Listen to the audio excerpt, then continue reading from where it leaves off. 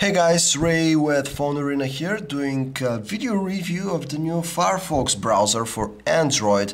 A brand new version of this browser has been just released on Google Play. So today we're gonna be taking a look at it and see just how good this browser has become.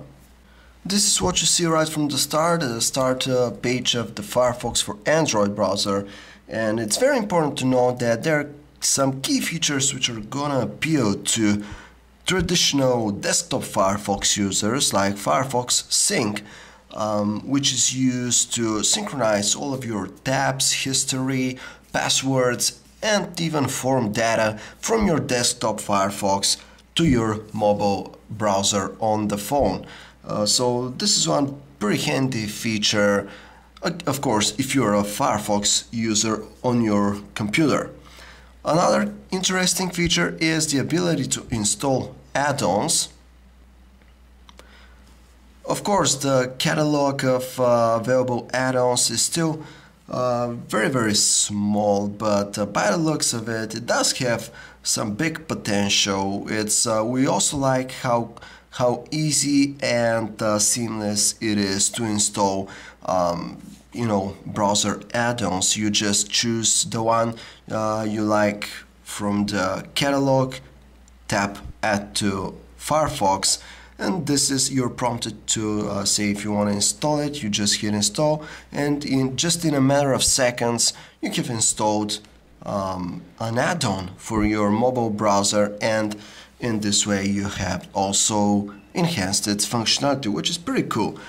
Another important aspect of Firefox for Android that I would like to mention before getting into the browsing thing itself is that these guys have worked a lot on privacy. So you get the option to tell sites not to track you, which is the do not track feature, a very important one if you care about privacy and security while on the web. Okay, so let's take a look at the actual browsing experience.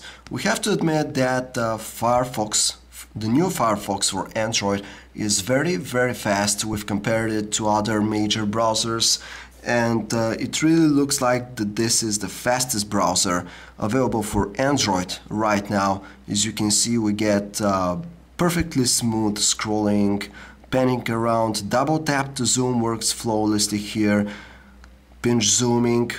The browser also does some other cool stuff, like inflating certain fonts, like for the fonts of these articles here, just to make them a little bit easier to read without having to zoom in too much, which is a cool feature.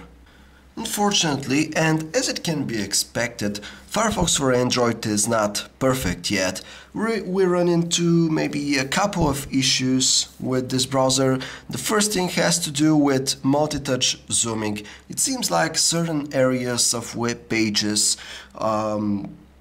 make the sensitivity of pinch zooming to be extremely low, which requires you to do a lot of action until you get to your desired zoom level. So I'll just try to show this for you. If I try to zoom in and zoom out using pinch zooming in this area, I'm looking at the web page as an overview here and try to zoom in here. It works perfectly. There is absolutely no problem with this. But if I have zoomed in, for example, and have come to this part of the page, check this out. You see, it's as if I have to make really a lot of movement here, a lot of gesturing until I get to the zoom out view again. So this is probably some kind of a bug which we hope will get fixed very soon. The other issue that we encountered was with Flash performance. Overall, the browser supports Flash Player, the Flash Player plugin. It works pretty good. All elements render as they should, but we noticed that some Flash videos, for example, or some Flash animations actually have some lag to them, you know, so their frame rate is not top notch. So we guess there should be some more optimization coming in the way of flash performance on this Mozilla Firefox browser. But all in all, as we said, we're really surprised by the incredible performance achieved with this new version of Firefox for Android, and definitely recommend that you guys check it out, especially if you don't like your current browser for any reason. If you'd like to learn more about Firefox for Android, just check out our website, PhoneArena.com. Thanks for watching, guys.